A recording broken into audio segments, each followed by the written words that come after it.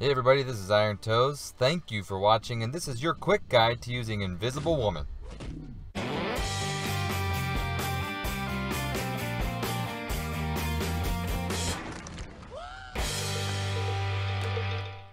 Alright everybody, sorry for the lull in videos. Been a little busy with work and of course new baby at home, so that kind of slows me down.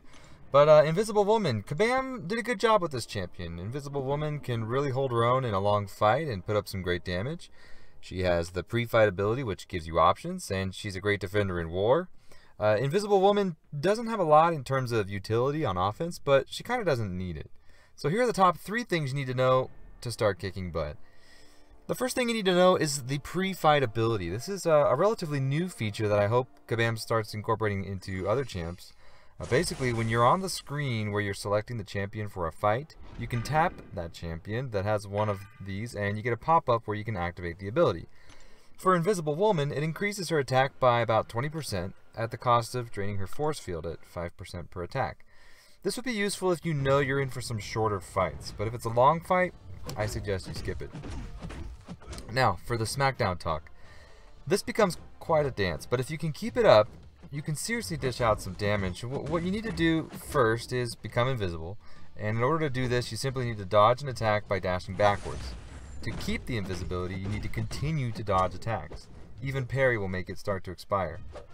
So, while you're invisible, keep dodging attacks, and each time you do, you'll place a vulnerability debuff on the opponent. Each one of these will increase your critical damage by about 7%, and you can stack up to 50 of these. So if you can manage to keep dodging, you get about a 350% critical damage increase. Pretty sweet. As well, when you're invisible, your critical rating goes way up, so you should be able to land nasty hits over and over. Do this, and you won't have much time to think about anything else, let alone my last point. But if you are dealing with a tough cookie, be sure to exercise rotation between specials 2 and 3. Special 1 simply doesn't have much offensive firepower going for you. Special 2 gives you a fury buff that doubles your attack, which is nice. It does drain your force field if you make contact, but not a bad trade-off on offense. Special 2 is usually my go-to. However, if I find myself with a full force field and almost 3 bars of power, I use Special 3. It adds a flat 100 points to your force field and restores it if it's already in cooldown.